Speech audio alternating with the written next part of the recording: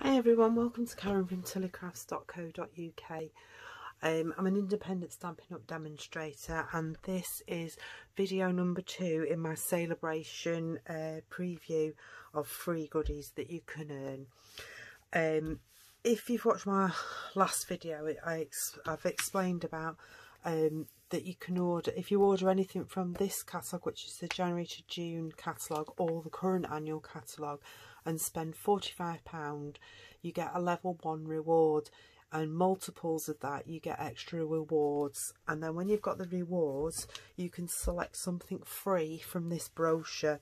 Now this brochure only runs from the 5th of January to the 28th of February, so I thought I'd bring you some of the projects that I've made with some of the goodies that I've earned from here, because as being a demonstrator you can earn things early. And today I'm playing with a touch of ink. Now a touch of ink, get to the page, a touch of ink is actually a level 2 Sale-A-Bration item, so you need to have spent £90 to be able to get this free, but it is such a lovely set. There's 17 stamps on it, and the images are bigger than what you see on the front. These are 65% of the size, so let me just grab one. This is the hummingbird, and as you can see it is a lot bigger than that, so they're very nice. This was the card I made with it, and I've used the butterfly out of here and the flowers and the thank you so much, and also the little speckly one. Nice to have a few speckles. And I've used a Winker Stella. Now this was done in So Saffron and Highland Heather, and laid up on So Saffron card, so I was really chuffed with it. So I thought instead of bringing exactly the same one today, I'd do one with the hummingbird. And let me tell you what we need for this. We need an A4 piece of card that's folded in half and cut in half. No, it's cut in half. This is an A4 sheet that's cut in half and scored in half and folded over to make a portrait card. Now I've got 2 card bases. I've got one in So Saffron and one in Pacific Point. I don't know which one we want to use yet, and I've also got a card base. Now this measures 3 5/8 by 5 3/8, and the layer is 3 7/8 by 5 5/8. That's fine. And then these will layer up on here with just a little border around them, but I won't know till we've actually stamped and used the colours as to which base I want. And also I've finished the card off. I don't know if you can see it. I finished the card off with Winker Stella to give it a little bit of glitz on there. So let's get started. So you need your layer, and I've just got a bit of a ridge there, so I'm just going to get my bone folder. It's very mucky because that's my ink one, and that one's a bit mucky too, but never mind. I just like to run it along, and then it smooths the edge down, because sometimes when you're cutting it, it can cause a ridge, so it's fine now. And the ink I'm going to use, I thought I'd use Pacific Point today, and also the Memento, and then I need the So Saffron, which I've not pulled out, but I can just reach it, and the So Saffron. Now the best thing about this stamp set is you have an outline and an infill, and you have that for the bird, the leaves, the flower and the butterfly, and there's a little tiny leaf that you've got one for as well. You can use the inks like I've done on here to infill, and it gives that like a splodgy effect, so it's not perfectly inset. It's like, I don't know what you call it, like a watery colour type of thing. Or if you don't like that idea, you can always blend these, which I will probably do a project because I love blending. So you can blend them with your blends. So, or watercolour even, if you did want to properly watercolour, you could do that too. So I'm going to start off with And I had a little play before on a scrap piece of paper, and how I've done the butterfly in the black, I'm actually going to stamp my hummingbird in the blue. So where's my flowers? Oops, dropped my card everywhere. So I'm going to be wanting my flowers, but the hummingbird's going to be like sort of here, so I want my flower to be like that, so it's like the bird is going into it. So I'm just going to stamp that up like that. So, and again, I'm just going to position, so probably about there. So I'm going to stamp it down like that. Whoops. And stamp another one here. I love these flowers, I think they're pretty. Stamp off a little bit. Go mad with these. So I'm doing more than the other one, but every card's different. So we're going to do it like that. I'm just going to pop that away because I don't need that until a sentiment. And I'm just going to stamp the outline of my bird, and I'm using Pacific Point for this, full strength. Right, so I'm thinking maybe like that. So it looks like he's flown in and he's going to have some nectar.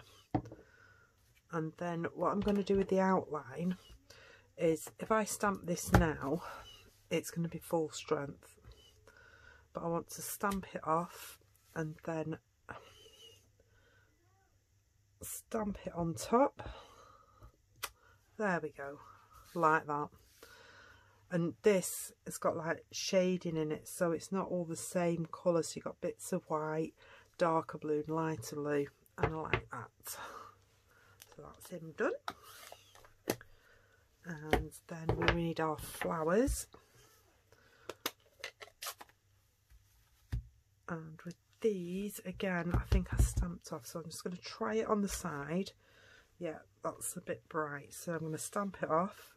And again, I can't see because my camera's in the way, but you just stamp over the top like that.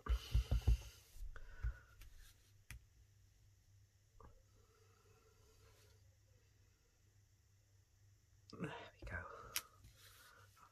And it just gives that watery coloured effect over the top of it. Let's pop them on. I can't see. I think that's about right. I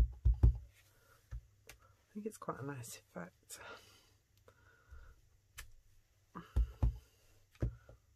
I usually forget and end up stamping one in full strength. There we go. Oh, I like that. Now on the last one, I did the speckles in the yellow, but I'm actually thinking I might pull out my smoky slate, a good old smoky slate, and do some speckles in the smoky slate. So again, I'm just going to test the strength of it.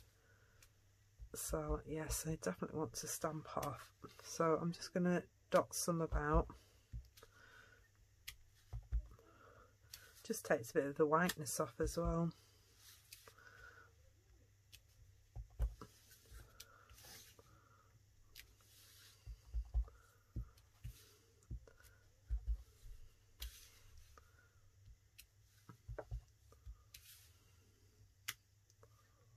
There we go, like that.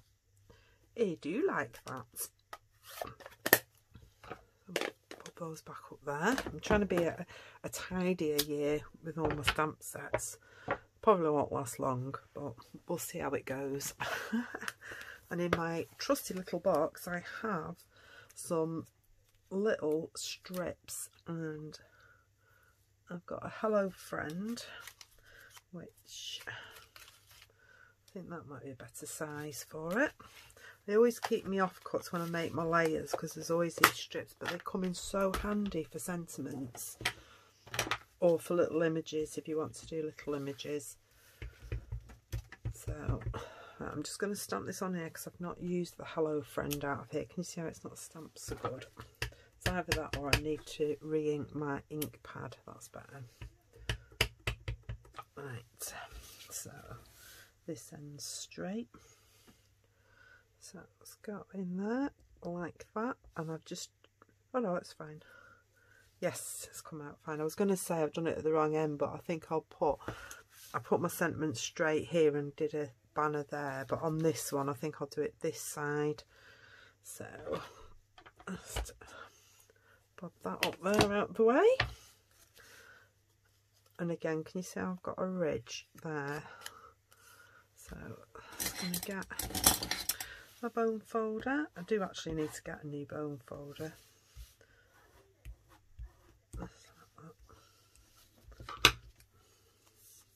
Lovely. And then let's get the trimmer.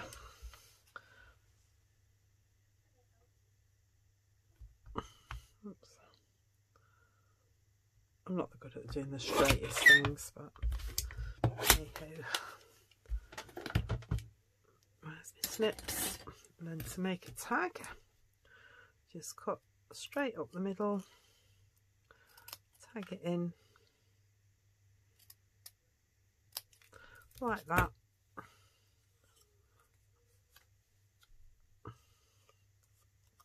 And then that'll fit just on there nicely. Let's move all these little bits out of the way. I try and keep my good paper change. I'm supposed to have scrap paper hanging about, but I don't know where it's gone. Typical. Right, so first of all we need to decide which base we're having. So this is the Pacific Point one with the bird. I quite like that actually. Or we can do it with the So Saffron and do it like that. Do you know what? I think I like the Pacific Point better. It picks up the bird. So we'll go with Pacific Point. It's always good to try because you don't know until you put it on if you like it or not.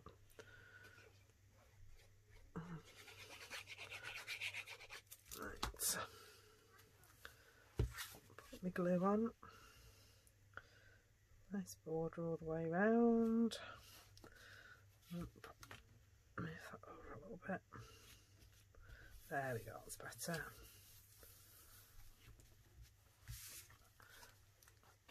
And then just like that. And bob this down on here. Fab. Now for my little sentiment, I'm just going to use some dimensionals wherever I put them last. See? There, right by side of me. Oh, that's my pokey tool. Let's put 2 dimensionals on there.